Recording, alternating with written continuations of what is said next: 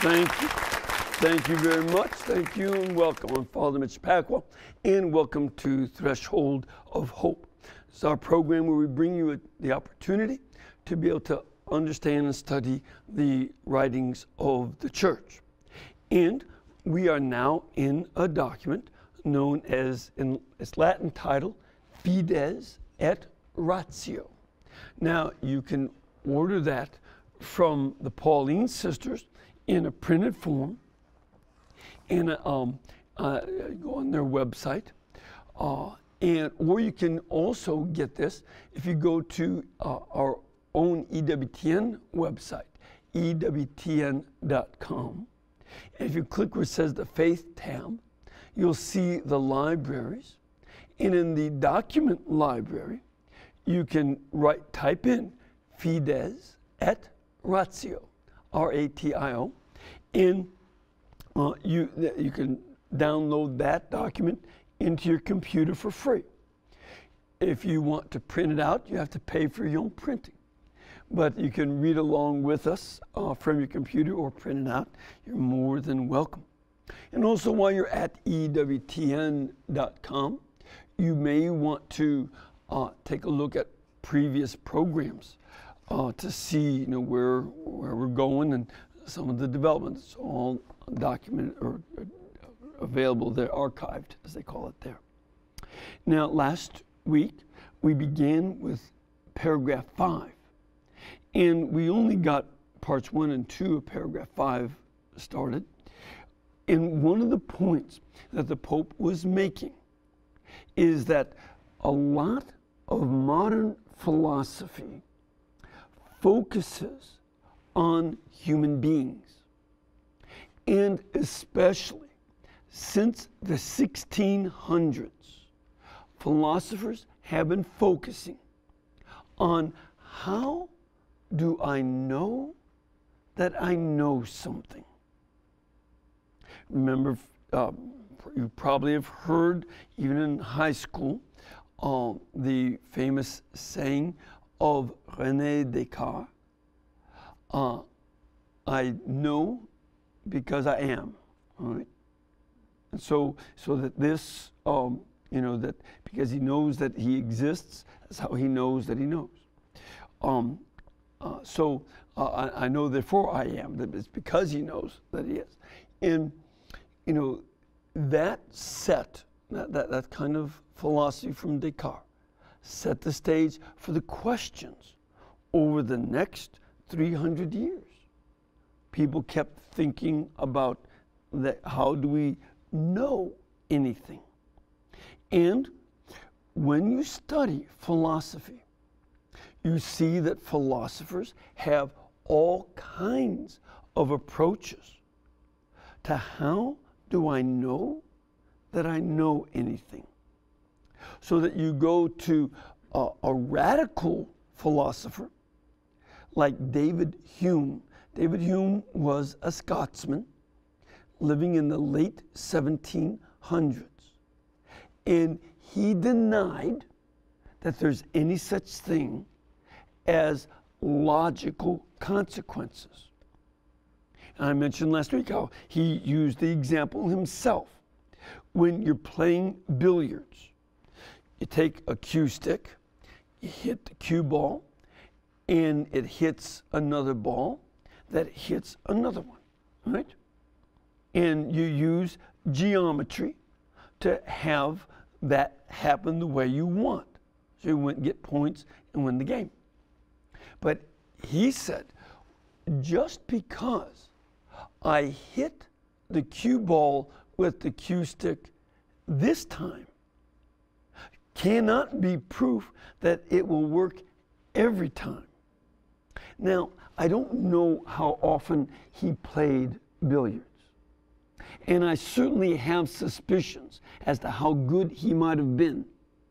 Because people who play billiards or pool depend on knowing the right angle and the right amount of pressure in using a cue stick to hit the cue ball, to hit the ball they want to go, right?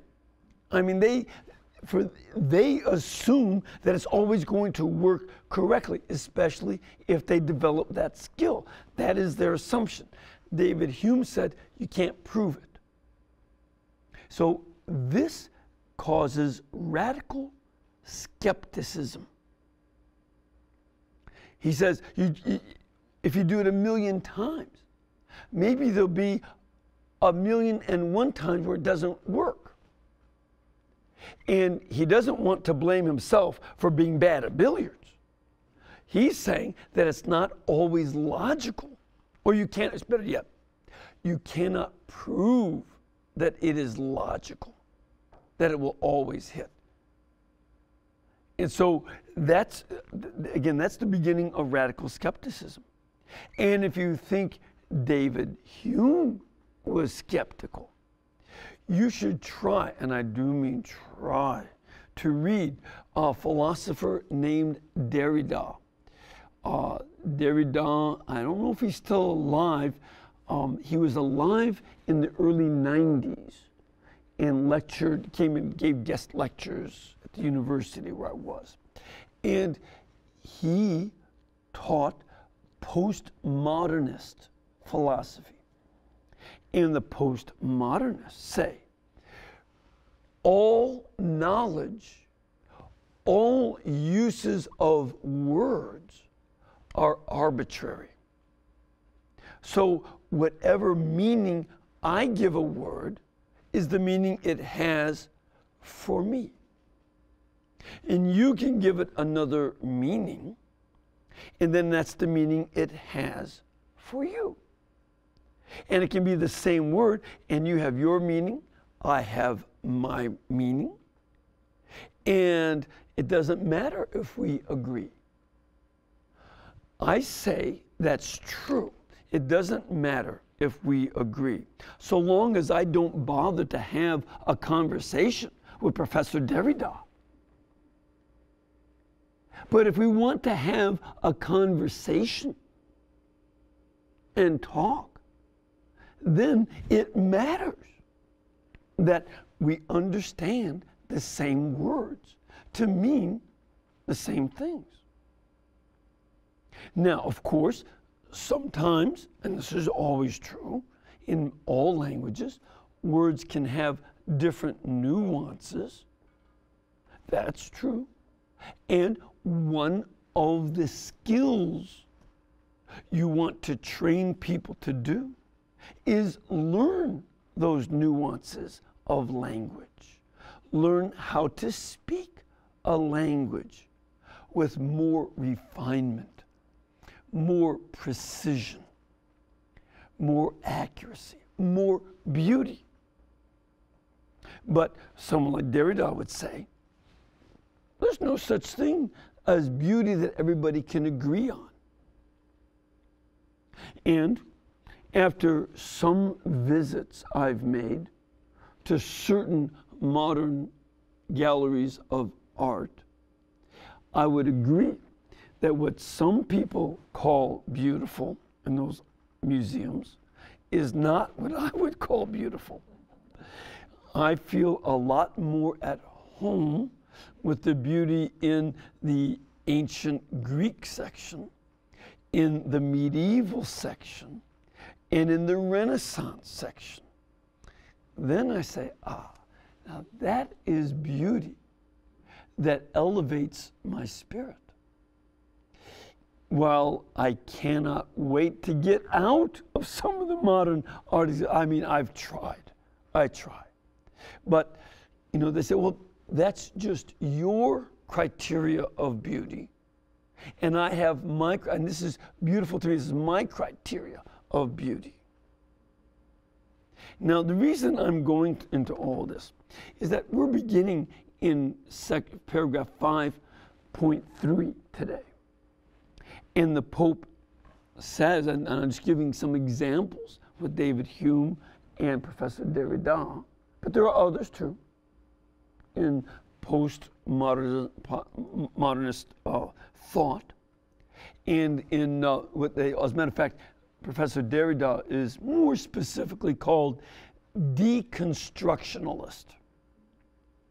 very, very popular in many English departments. Again, it was popular. I don't know if it's still popular, but the idea that you deconstruct the language. I simply prefer the word I learned long before Professor Derrida, which would be to destroy the language and its qualities. That's what I fear many of them are doing. They'll disagree with me, I know. And they are writing their own dissertations. They are getting their own professorships. So they'll look on me as being a fool, I have no doubt. But by everything that, I ever learned, I would say they're destroying the language. And I don't find their poetry or their art to be beautiful. Call me old-fashioned, but give me Shakespeare. And that's why, because of the rise of these different philosophies, these plus others, the Pope says the last 300 years of philosophy, where philosophers are so focused on what our own experience of knowing something is. What do I know? How do I know anything? How do I know myself? That focus on the human being has given rise to different forms of agnosticism. That's why I mentioned Hume. Hume says, I don't know if you can prove that there's a logic. In fact, he said, you cannot prove that logic is logical. So he's agnostic, not just about God's existence. He's agnostic about the existence of logic. Now that's pretty basic. But there are a lot of people in the culture who are agnostic about whether logic is logical. Now, in general, most modern people do like science and engineering and technology because we can use it. Even if it is based on logic. I mean, do you ever hang around an engineering school? This is not a group that is touchy-feely and talking about their emotions all day. And they want to make sure all the electric lines go together and that the engineering principles work and that the building doesn't collapse. They don't care how pretty the architect's drawing might be. Will it stand up? Is what an engineer wants to know. And then we'll make it look good. But so that's very logical to use engineering, science, technology. And we like that. But, and this is going to be one of the issues all of us have to deal with, a lot of people don't want to apply logic to the way they think about what is right and wrong. They don't want to think through moral questions. They don't want to think through the existence of God. Like the agnostic I one time met, I was on a treadmill or something at a gymnasium, and he said, oh yeah, I went to Sunday school, but when I was 11, my parents gave me the option. I said, I'm an agnostic, I won't go. I said, well, how old are you now? He said, 58. Do you know yet? He said, no. I said, that's intellectual laziness. You're indolent. By now, you've had 46 years to think about whether to get over your ignorance. Hopefully, you've done better than that on learning how to use the phone. You should get, by the way, I just like to point out to people, agnostic is from a Greek root. Gnosis is the Greek word for knowledge. Agnosis means not knowledge. Agnostikos means not knowing. And so when you use the word agnostic, it sounds a little more sophisticated. But that's only because you're using the Greek word. If you use the Latin root, then you would end up with just admitting you're ignorant. And if you use the Anglo-Saxon root, because our language is an Anglo-Saxon language, a German language, then you would just use the word dumb. That's not quite as fancy as agnostic, though. So, we have, the Pope is saying that philosophy has lost its way. You know, you have people who are bragging that they're agnostic. That is to say, ignorant. That is to say, dumb. Just depending on which word you'd like to use from which root. And you have what he calls the shifting sands of widespread skepticism. So a lot of people in our culture today don't want to figure out whether God exists, the purpose of their own lives, the purpose of other people. Are other people there just for my pleasure, for my financial improvement? Are they there for me to use, or do they have inherent value? If you stay an agnostic, you won't answer that. And the skepticism is a problem.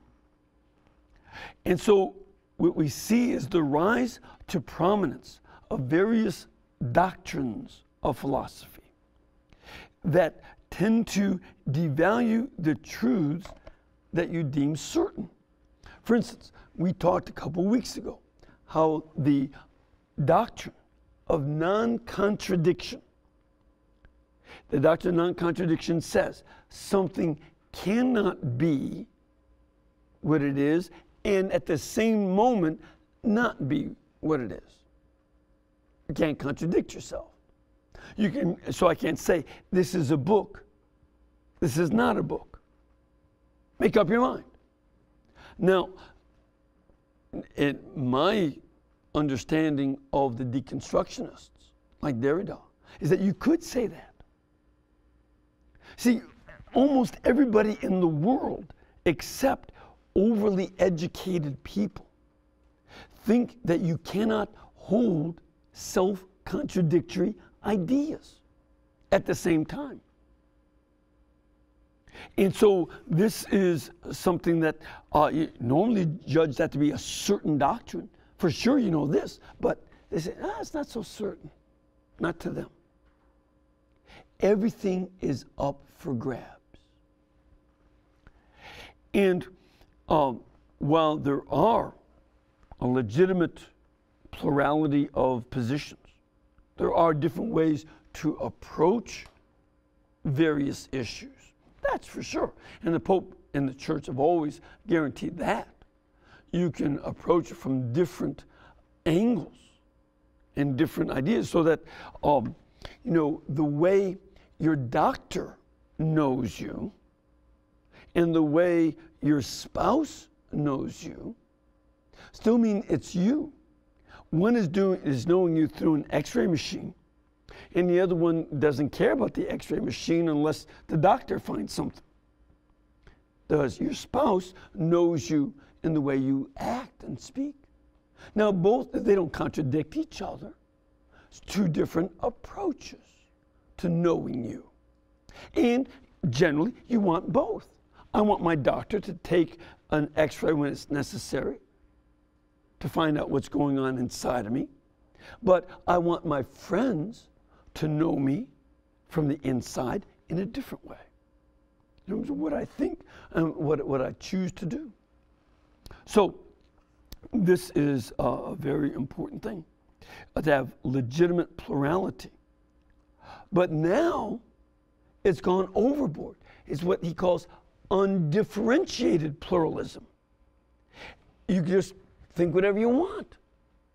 And you come to that point of relativism where it says, well, look, I've got my idea, you've got your idea, and we have no basis upon which to discuss it. We have no basis that we share because we assume that all positions are equally valid. But if that's true, then none of them are valid. So that's one of the problems. And this is what he calls one of the most widespread symptoms of a lack of confidence in truth. As a matter of fact, I would say that the patron, I don't want to call patron saint, but the patron of modern philosophy is Pontius Pilate, who when Jesus said that he came to witness to the truth, Pilate said, what is truth? That would be the attitude of the majority of people in the world today. Even certain ideas about life that come from the Eastern world, from the Orient, from East Asia, betray this lack of confidence. Because even some of the Oriental philosophies deny truth its exclusive character. And some of them say they reveal truth in all these different doctrines, even if they contradict each other. So some people who take an Oriental view, and a lot of New Agers did this. Well, you can have 30 million gods, as some Hindus believe, or you can believe in Brahma only, or you can believe in the Christian God, and it's all the same. And unfortunately, I've certainly even heard various Christians and even some Catholics say, well, Hinduism is just one way to God, Buddhism is just another way, Islam another way, Christianity is just another way, even though they contradict each other. The Quran contradicts the gospel. Did Jesus die on the cross or didn't he? Quran says no. Gospels say yes. No, they can't both be true. That's where the principle of non-contradiction comes in. And this is true for these other religions as well. On this understanding, everything gets reduced to your own opinion. You have your opinion, I have mine. And we just state that we have opinions, but we don't have a way to discuss those opinions. And then it becomes chaos. And as I've said many times, the Pope mentions that there's a sense of being adrift. That on one hand, philosophical thinking has succeeded in coming closer to the reality of human life as forms of expression. But as it pursues various issues, for instance, what is existential or language. Some philosophies say all you can do is understand what the structure of a language is. It's a linguistic approach, and there are a variety of others like that. Or you take an existential approach, and it's just how I experience existence as it is, and so on. All of these ignore the radical question about the truth of personal existence. You say, okay, you exist, but within existence is there truth. And somebody like Jean-Paul Sartre, a French philosopher, he fought in the underground during the war and after the war, was very, extremely influential in European philosophy. And he said, there's no meaning in life at all. All I can do is experience myself as having the freedom to choose whatever I want to choose. And that's the only thing he had. All I can do is just make a choice. And that for him, courage was just living in a meaningless world trying to make a decision. Well, you know what the reality was for him? He had to fight against committing suicide his whole adult life because he had no meaning. And it's not my later psychoanalysis of him. He admits his struggle against suicide because human beings, as we Christians would point out, are meant to have meaning. When he said there is no meaning and you can't know it, when he just bravely said that, he ran from one illicit affair after another. He shacked up with his girlfriend but cheated on her for decades and constantly struggled to commit suicide until the end of his life. When finally he went to confession, came back to the sacraments, married his girlfriend, and died a Catholic. Then he could find some peace. But this is what he had to struggle with. So we have to struggle with the radical questions of the truth of personal existence, the truth of being. What does it mean to say that you exist, that you are? And the truth about God. And that's why we see among a lot of the people of our own time attitudes of widespread distrust of the human being's great capacity for knowledge. You know, just look at the way a lot of the comedies on TV, they give you a little window into that absence of knowledge, absence of meaning, and how they run from one episode after another of experiences of self-centeredness. That's the basis of contemporary humor. One experience after another of self-centered life. It's all about me. And a lot of modern people have a false modesty. What they'll say is that they have provisional truth, they have partial truth, they know a little something, and they say, that's all I can ever know, so I don't ask the radical questions. I don't ask the basic questions about the meaning of life, what is right and wrong, what is true, what is false. I'm not going to ask that. I'll just deal with who's winning on American Idol. That they know. They don't know who the Vice President of the United States is, but they know who's winning on American Idol. I'm in the other category. I know the Vice President's name. I have no idea who's in American Idol. But this is what happens. You opt for fundamentally superficial stuff because you don't know what life is about, its meaning, its ultimate foundations, the personal, social existence, the existence of God. In short, the hope that philosophy might be able to provide definitive answers to these questions has dwindled in modern life. People don't think that. And I guarantee you, again, I'm going to say this many times because we're seeing it lived out. When people do not have a basis for discussing the meaning of life and truth, they don't have a basis in logic and thought and in history and things like that, when they don't know any of that stuff, then all that they can do is, in place of seeking what is true, they seek might.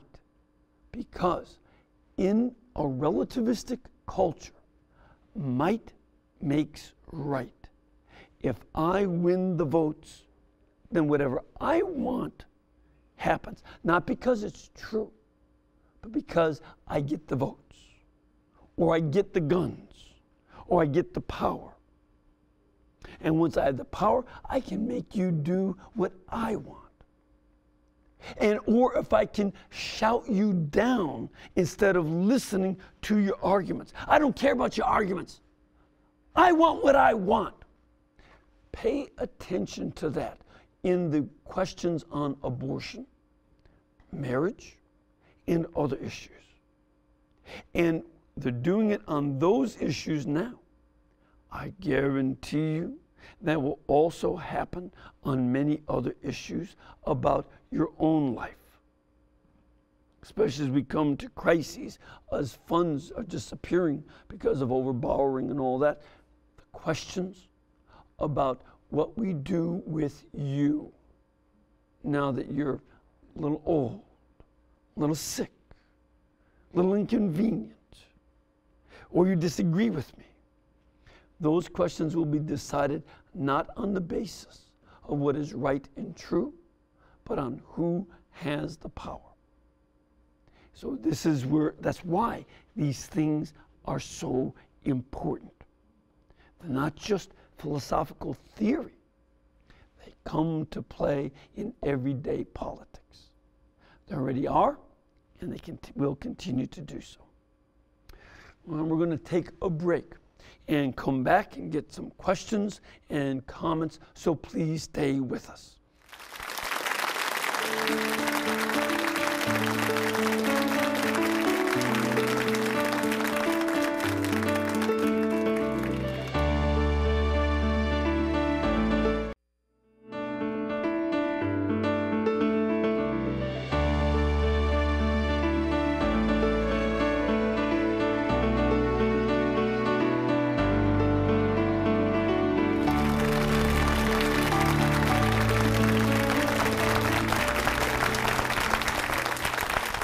Thank you. Thank you very much, and welcome back. I have a nice group of folks from a wide variety of parts of the United States, and we'd love to have you come and join us as well. If you can, please contact our pilgrimage department. You can reach them at 205-271-2966. 205-271-2966. Or you can also go to our website, EWTN.com, and what they can do is let you know the schedule for the masses, the live programs, you can be in the audience. Also, they'll let you know about directions to Hanceville and what's going on to pray with the sisters, and the places you can stay. And again, I hope a lot of you folks, especially the ones who've come from up north, lady from Duluth, that's far away, and got to try a little bit of our Alabama barbecue. Go over to barbecue place over here called Golden Rule, religiously themed. Hamburger heaven, religiously themed. And of course, you've got the Arndale Cafe. We can get the fried green tomatoes. That's the movie Fried Green Tomatoes was, the book was written over here, and it's about that restaurant. So come and get the home of those places too. So come on and enjoy Birmingham and be part of our audience as well. All right, let's start off with a question from our studio audience. Start with you, ma'am. Where are you from? Signal Mountain, Tennessee, Alexian Village. I know the place well. Matter of fact, I did a debate in Chattanooga some years ago, and a number of people from Alexian Village came down there to cheer me on. So what is your question? In speaking of the philosophy of Derrida, we also come down to our terminology today, and we are encouraged to be politically correct. Yes. Would you be kind enough to give us some inclination about how that would fit in with John Paul's Fides Ratio and our philosophy? You know, there are initially certain elements of what is politically correct that is meant to speak respectfully. And that's very positive. So in no way should anybody go against what's politically correct in regard to using, insulting names for people of various racial groups, ethnic groups, and religious groups. We show respect. And my mother didn't need a politically correct handbook to help her get us to do that. She had the back of her hand. And I learned, that, as a matter of fact, I remember once my brother said an obnoxious word about African Americans when he was about 3 years old. And there wasn't any time gap between him saying that and getting a crack across the mouth and me thinking, another one, don't say that word either. It just so, but we were taught not to use terms that would be negative toward other groups. And so that's part of politically correct is very good. However, there is also a very important part of what is politically correct that I think is highly problematic.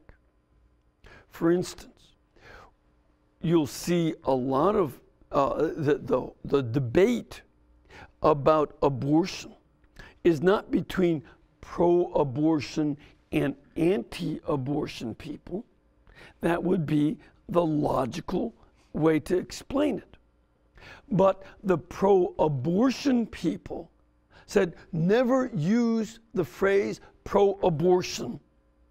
Use pro-choice. So and if in a debate you call them pro-abortion, which is what they are, then they say, I am not pro-abortion. I want abortion to be very rare. I'm pro-choice. And for us to be pro-life, is considered the other side of this, instead of anti-abortion. So, and it's not only there, but it's in a lot of politically correct. That's just one example. But a lot of times what is called politically correct is a way to guide political conversation in such a way to make one side more acceptable than its position really is. And it becomes what we would have called back in 1935 Germany or 1920 Soviet Union, propaganda. And we just have come up with, see now, even the word propaganda has a negative term to it. So the politically correct word for propaganda is to be politically correct. That's often the way it goes. And one of the issues is that we have to pay close attention to how we frame discussions so that the issue is addressed and not danced around. You deal with the issue at stake and not avoid what is really there. Okay?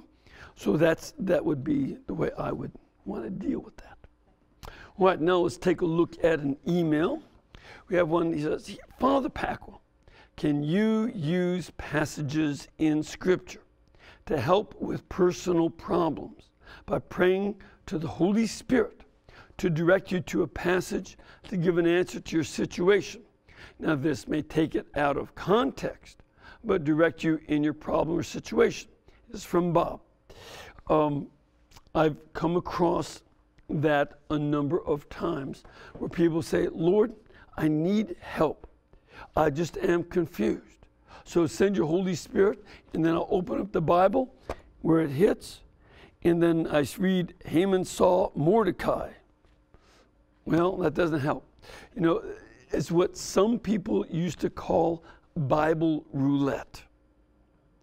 And I think you have to be very cautious about that, because it begins to use the Bible, or can, again, it doesn't start off being intended this way, but it becomes possible to try and use the Bible the way people who are superstitious would use a tarot card.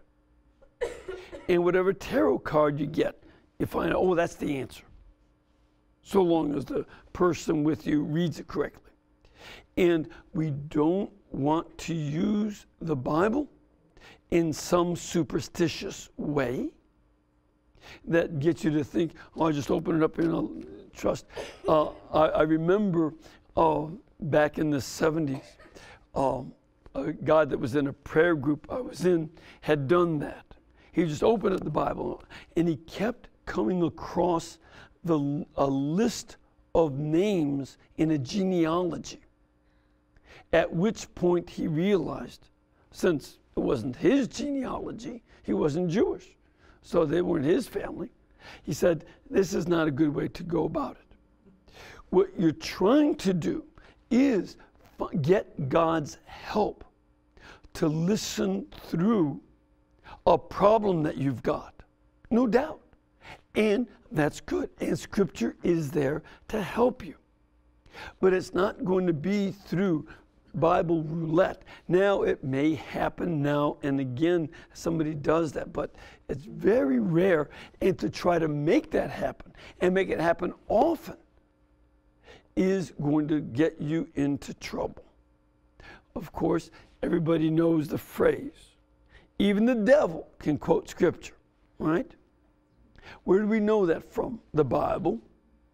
Because when Satan tempts Jesus in the wilderness, he quoted the Bible, quoted the Psalms to tell Jesus to jump off the temple. So you don't know if what you're getting is of the Lord or of the bad spirit. And you need to take time to listen to God. Now, that's not efficient and it's not real quick, but the issue is not just getting the right answer, as if you could put a penny in one of those old-time machines, get your weight and read your fortune. So, that's used to be a penny, but a penny used to be something. But it's not like that. We are in an interpersonal relationship with God. So when you find out an answer from Scripture, you want this to be part of your relationship with our Lord, and not just a magic or crypto-magical use of getting Bible passages to figure out life or something. So no, I don't recommend that. And again, it doesn't help you to take the Bible out of context and then justify that. No, you should learn it in context. You should learn to listen to the various movements of what's going on in your spirit and to see what is of the Lord, what is not. And usually that's best to do with someone who's either a spiritual director or a close friend who knows you and who can go back and forth with you and help you grow in that relationship with God, and not just in pulling answers out of the thin air. We have another question from our studio audience. Sir, where are you from? Lindenville, Vermont. Good to have you here. And what is your question? My question is about mental illness and medicine. What about it? How does it either interact or expand, or even is acceptable either with Catholic practices or even the Bible? In terms of mental illness and medicine, this is a very tricky interrelationship, because some mental disorders have, chemical imbalances at the cause. And in the case of chemical imbalances, it's of course very legitimate and one of the apparently one of the best ways to deal with through medicine. That's totally fine. But then there are some disorders that may not be based on chemical imbalances, but may be due to other traumas that can be dealt with in a variety of other ways. For instance, I was just watching how a number of vets from Afghanistan and Iraq who are coming back with post-traumatic disorders, because they've been through horrible traumas, sometimes physically themselves, sometimes being with people who were killed. And in the midst of that, they need a variety of other things. Again, I can't recommend or unrecommend medicine, but for some of them, even having a dog that's trained to detect when they are depressed, when they're going into a downward cycle, helps them tremendously. And the dog, they've just been training dogs to be able to help respond, and it helps pull them out as the dog deals with them emotionally and physically nuzzling them and comforting them. And then also it can help them learn to talk through what are very difficult things, because with that kind of trauma, you don't even know all that has happened. You don't know what's causing some of that trauma. You can say in general, but it's not so easy. And so there would be another kind of therapy that includes the comfort of a well-trained dog, but also the explanation and talking through and being able to weep and accept the other people around you. And oftentimes there are situations that are very much helped by insights from a trained therapist. And at times there are a combination of things. So this is where you look for the mental health experts to discuss some of these things with.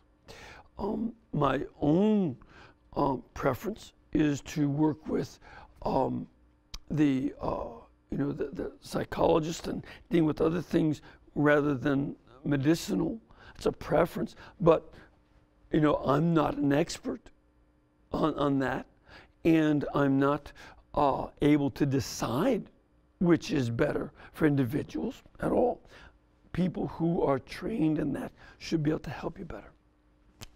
We have another email. It said, "Dear Father Mitch, I'm a convert to Catholicism from Protestantism in 2010.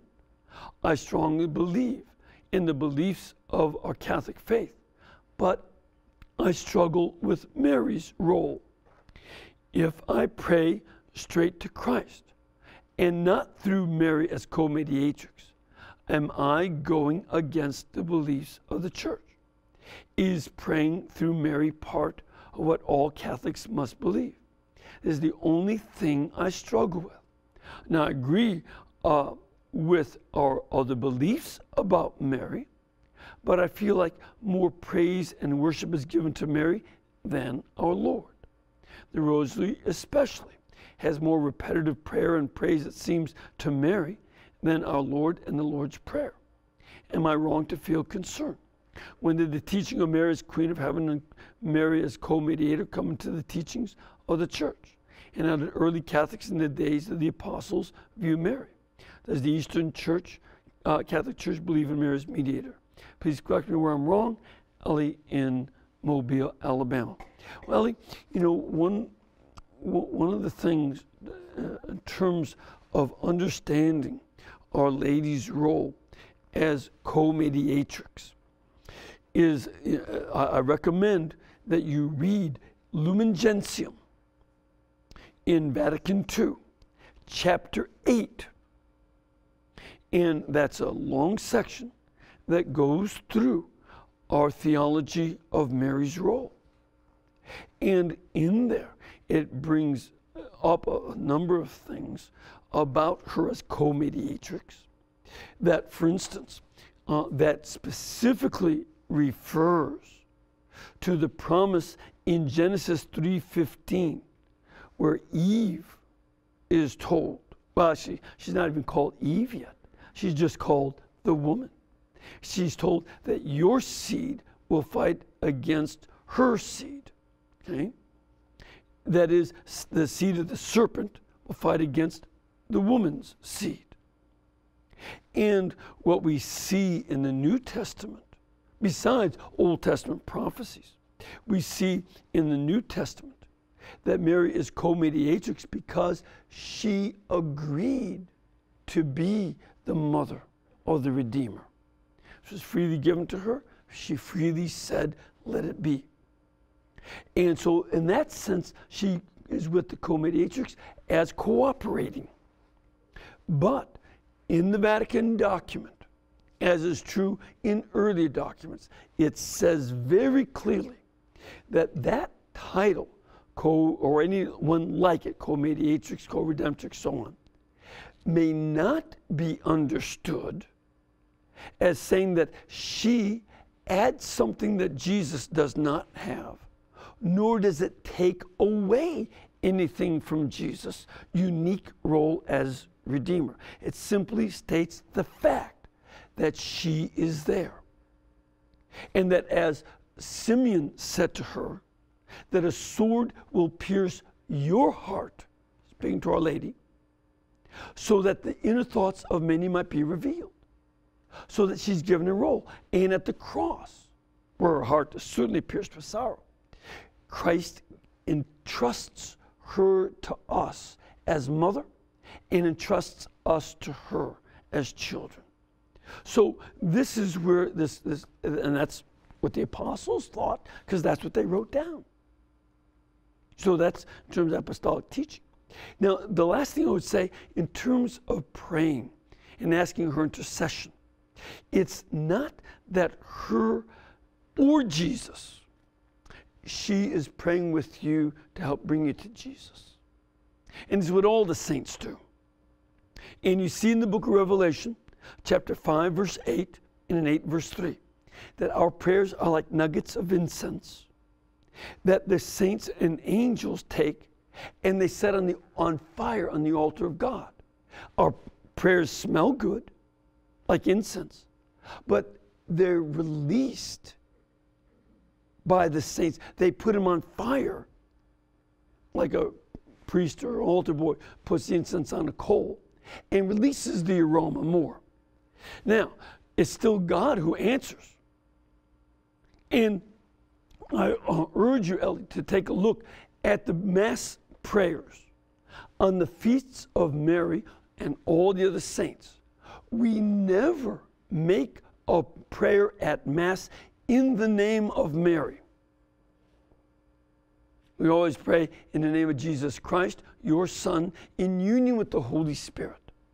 Our prayers are always directed on her feast days through Jesus to the Father in the power of the Holy Spirit. That is always the case. And that is the Church teaching us how to get to intercession with Mary and the saints. We never pray, and I pray this through St. Ignatius of Antioch. No, that would be so foreign. We pray to God through Jesus. But we ask the saints to pray with us, just as I think about 32 times in the New Testament where Christians are asked to pray for one another.